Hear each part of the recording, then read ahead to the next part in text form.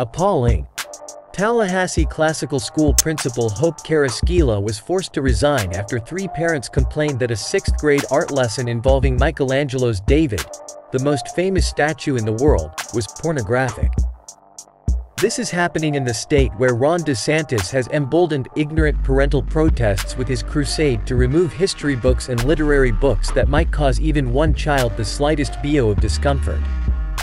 The principal was given an ultimatum by school board president Barney Bishop, who said she had to either hand in her resignation or would be fired. Children will be the main casualties in this philistine attack on education.